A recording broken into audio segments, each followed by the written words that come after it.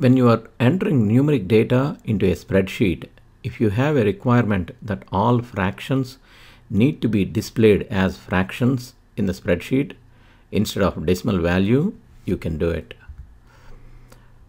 For example, if you have a number 8.5 which you want to display as 8 1/2,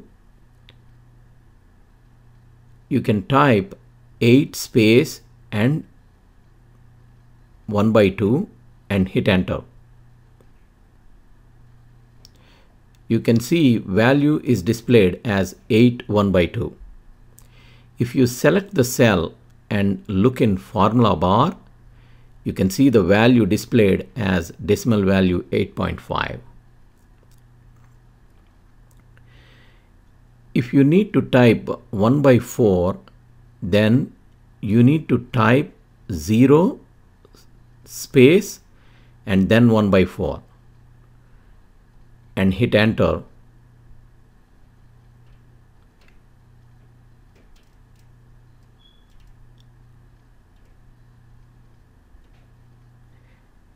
You can see only 1/4 is displayed.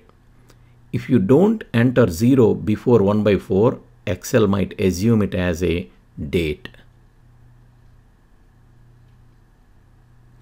You can see it assumed it as January 4th date.